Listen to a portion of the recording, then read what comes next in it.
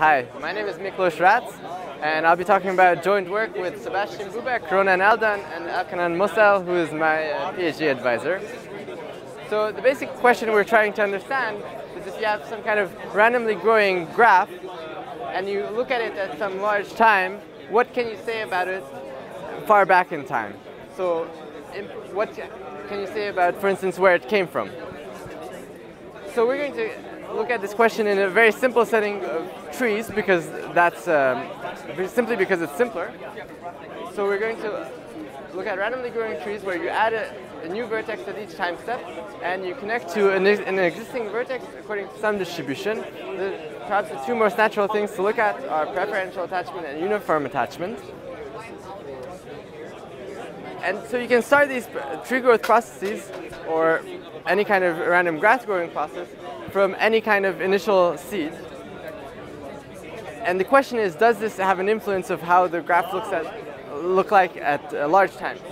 So here you can start from a star, or you can also start from a path. And you can see realizations of the preferential attachment process and the uniform attachment process with 500 nodes. And you can see these kind of have a star shape, these kind of have a path shape. So you can see remnants of the initial seeds in these larger trees.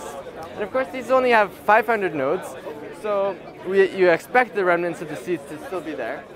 And the question is, will this persist? Will you see this even at larger times?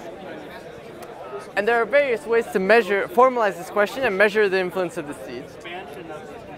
So in some senses the seed does not have an influence locally, but there's a global measure in which these different trees do look different.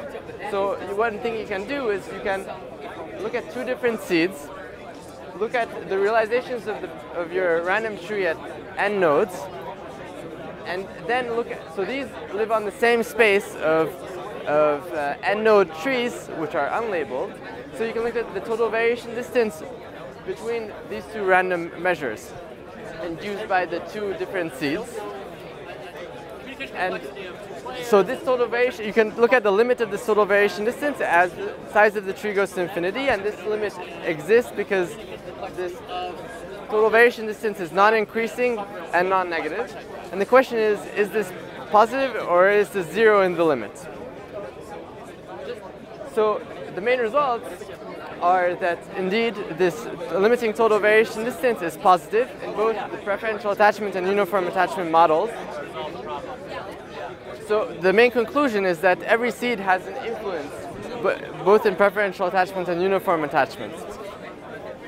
So the basic heuristics of why this is true is that for preferential attachment, you can look at the maximum degree and related statistics, which will show you could expect that if you start from a star, then a large star, then the central vertex of the star will have a large degree to begin with, and this will persist even at large times. So you can see the effect of the seed in the maximum degree and related statistics. So this is exactly what we do. Whereas for uniform attachment, the degrees don't matter, but instead you can look at other kind of global balanceness conditions. So this is basically the intuition behind these results. And there are many open questions and further directions going forward. So you can look at the same question for other type of graph, your favorite type of graph, randomly growing graphs. An important question is that of estimation. So essentially what we looked at here is a hypothesis testing question. And it's very important to look at, so suppose you only observe this network, what can you say about it? So basically our work says that you will be able to say something interesting, but the exact way of answering the question of estimation is a more harder question. And there are various other questions that could be interesting. For instance, what is the effect of extra information? What is the effect of noise? What is the effect of an adversary that maybe would try to manipulate what you see? And there could be very interesting applications of this as well. So I think I'll finish there. Thanks.